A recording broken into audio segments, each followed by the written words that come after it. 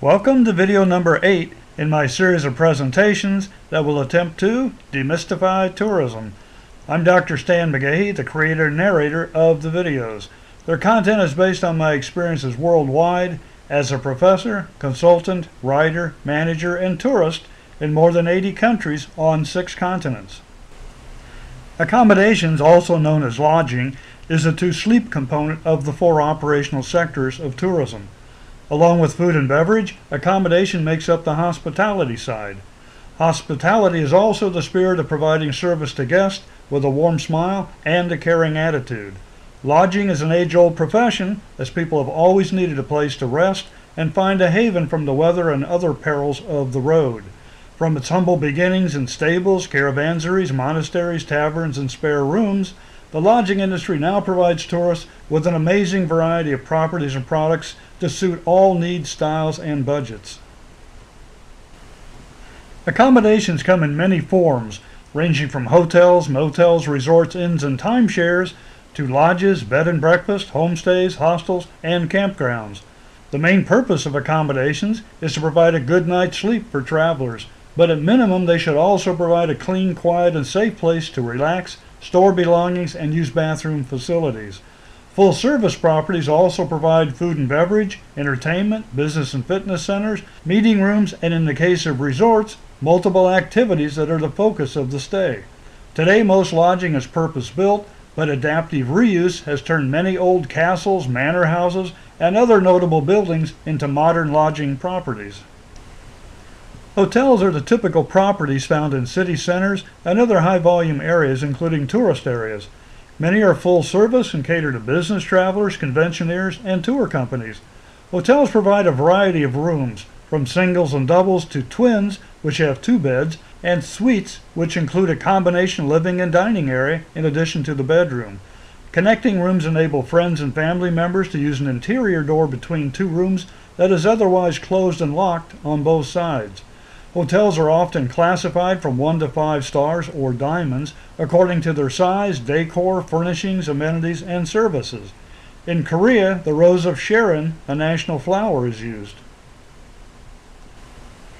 Motels, originally known as motor hotels, are commonplace in countries with widespread car ownership. Motels are normally smaller and cheaper than hotels, with limited services and fewer amenities. Like hotels, most motels are franchise or chain operations. Additional accommodations that are smaller and more specialized, but often independently operated, are inns, guest houses, pensions, hostels, bed and breakfasts, and homestays, which vary by country in the services they provide. My favorite type of accommodation is the homestay, which provides the opportunity to experience what it is like to stay in a local house, save money, but at the same time spend it directly in the community, meet and be served by the owner, and avoid an institutional setting. In addition to hotels, major properties that are mostly corporate run include resorts and timeshares.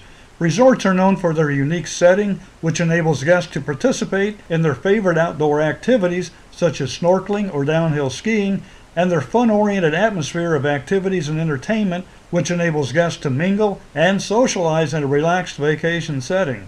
Many resorts offer all-inclusive packages.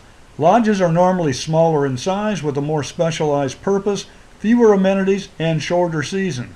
Timeshares or vacation homes enable guests to buy into upscale resort developments that ensure reservations for preferred times of the year in popular destinations worldwide.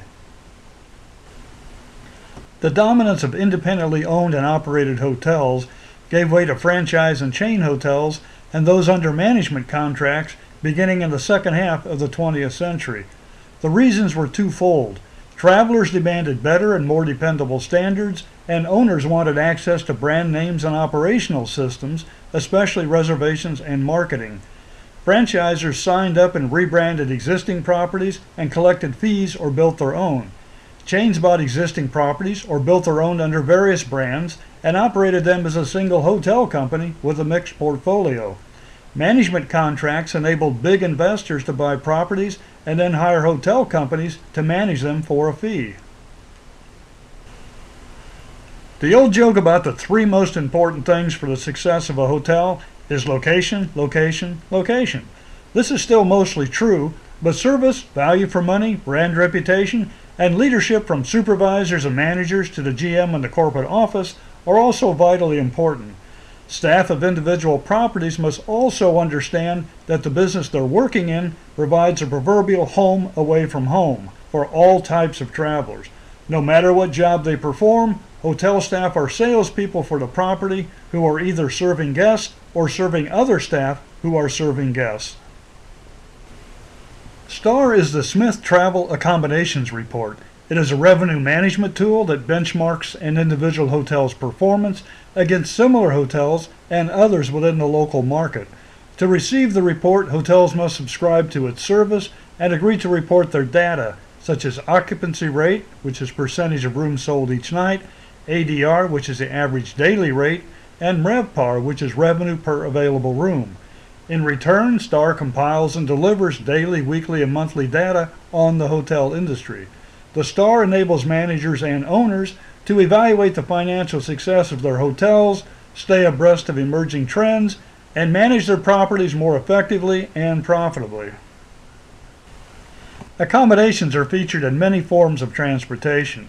Cruise ships and long-distance ferries provide cabins, and many overnight trains provide sleeping cars. Some airlines provide sleeping pods in first class on their long-distance overnight flights, and sleeper buses in certain parts of the world provide a private berth to get horizontal and snooze the night away. Of course, many tourists bring their own lodging in the form of an SUV or a camper, and many backpackers use a sleeping bag with or without a tent. Accommodations are labor-intensive service establishments. Hotels and resorts in particular employ numerous staff for front-of-the-house positions serving guests and back-of-the-house positions performing functions needed to support guest services and run a major business enterprise. Many entry-level guest service positions are open to inexperienced, untrained workers who have an interest and aptitude in hospitality. The old saying among hoteliers is hire for attitude, train for skill. Getting a degree in hospitality or hotel management can expedite advancement, but gaining experience, excellence, and continuous training in all departments, especially front desk, housekeeping, F&B, and marketing, enables motivated staff to rise through the ranks and become a general manager. Hotel professionals have the mobility to work in many international locations in a variety of service and support positions. Anyone interested in keeping up with hotel news, trends, and opportunities should subscribe to free e-newsletters such as HNN's Daily Update at newsletter@hotelnewsnow.com. Also, regularly check the websites of the American Hotel and Lodging Association at www.ahla.com and the International Hotel and Restaurant Association at www.ih-ra.com. Now I invite you to watch video number 9, Food and Beverage. Thank you.